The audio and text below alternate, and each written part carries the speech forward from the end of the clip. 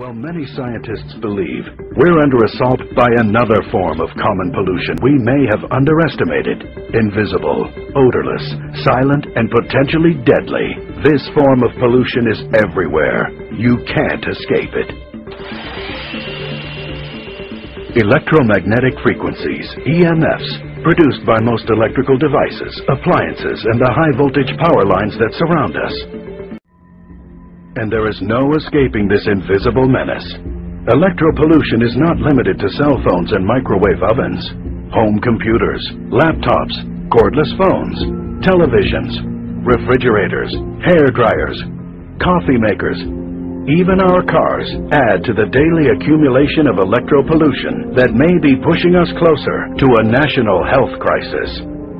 Some environmentalists call this proliferation of EMFs electropollution. And one United States government agency warns that the levels Americans are exposed to every day without even being aware of it may be dangerous.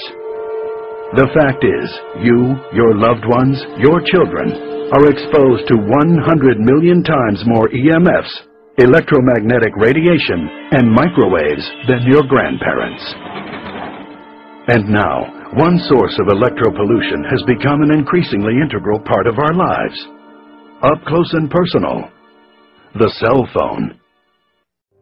Brain cancer is up 25% since cell phones became popular.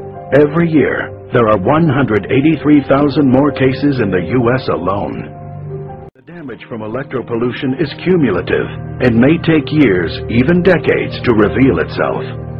But every exposure may adversely affect your health. Several renowned neurosurgeons believe radiation from cell phones and other mobile devices are directly related to the 21% increase in brain tumors in children. Children and teenagers are at greatest risk from electropollution damage because their skulls are thinner, they have more brain fluid, and their bodies are not fully developed. How much time does your child spend on the cell phone every day? And how will the constant barrage of electromagnetic radiation from cell phone use affect your child's health in 5 years, 10 years, 20 or more years? And if you think using a hands-free set reduces your risk of exposure to deadly radiation, think again.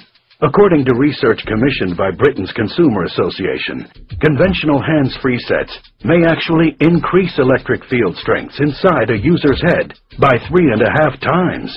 It appears that the headset wire acts as a concentrating aerial that attracts and channels radiation toward the head, not just from your cell phone, but from all sources of EMFs, electromagnetic radiation, and microwaves in the vicinity. In a recent study, neurosurgeons at Lund University in Sweden proved conclusively a link between radiation emitted from cell phones and brain damage. The researchers attached cell phones to the cages of rats and exposed them to intermittent electromagnetic radiation for only 2 hours, emulating typical cell phone use. 50 days after that single 2-hour exposure, the rat's brain showed significant blood vessel leakage, as well as areas of shrunken, damaged neurons. Researchers concluded that if human brains are similarly affected, the damage could produce significant long-term mental deficiencies. And in 2004, respected scientists in Sweden proved for the first time a definitive human link between cell phone use and benign brain tumors located exactly where the patients held their cell phones. According to one study, men who kept their cell phones in their pockets experienced a 35% reduction in sperm count. Do you or your children use a laptop computer or a video game console? Do you use these devices on your lap? Consider this. Scientists are exploring the connection between EMFs from the electronic devices we use on our laps and the astounding 50% increase in testicular cancer over the past 20 years. One important study in the U.S.